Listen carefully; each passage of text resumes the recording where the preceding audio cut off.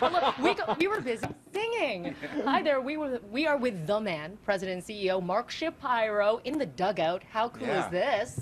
It is cool, yeah. Like, as long as it's not at 7:30 tonight or 7:05 tonight, it's cool, yeah. It's going to be different. Opening day, what are the feelings for you? You were just mentioning that opening night is a different feel. You've been with a different team for a long time, so to have opening night with the Jays is going to be interesting. Well, it's a different cadence. You know, I'm used to opening day, different times, always in the afternoon though. So I did notice last year it's a lot of waiting. You know, like I'm up early. We're thinking it's the excitement that comes with every opening day, the celebration of baseball, the renewal, the thoughts about my love for the game, my bonds around my family and the game. But you get those feelings when you wake up and then you wait a long time to play. Yeah. Mark, we've had a couple great years, or I should say you have had a couple great years. This franchise has made the playoffs twice in a row. What do you think about this year's group of guys that you've been able to assemble? Some familiar faces, some new one like a Morales. Yeah. You know, what should we expect? What kind of team? Well, it's a talented group of guys. It's a group of guys that are veterans, and I think what happens when you get veterans, you get young guys, they're just happy to be here.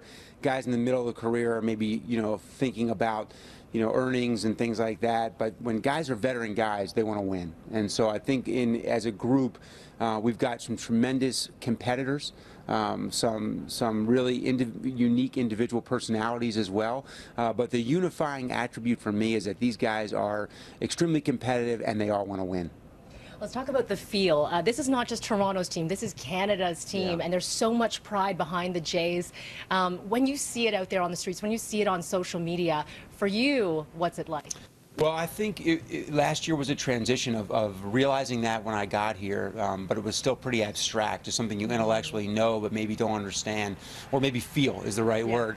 To get here and to see the magnitude of it, not just here but on the road, to see Seattle, the stands filled with, you know, fans from British Columbia, to see us, you know, in Detroit and know fans are coming down from Windsor and in London, and to go to Cleveland and see tons of fans there, you know, to understand just how well we travel and that we're representing not just Toronto, an incredible city, but an incredible country. I think what's been cool for me is that these are major league players, almost all of whom aren't from Canada, but all of whom appreciate and understand that honor and that responsibility. Absolutely. One of the things that you just did on that note is you guys played a couple exhibition games in Montreal. Yeah. And of course tonight, Tim Raines, Montreal Expo's great, throwing out the first pitch to Roberto Alomar. Blue Jays great.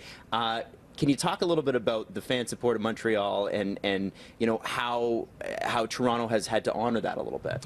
Yeah, I mean it's a great city. I think all of our guys enjoy getting out of spring training with the kind of the lazy, you know, 5,000 person crowds and getting in an incredible environment in Olympic Stadium with, you know, 45,000 people, and it's a great segue into the season.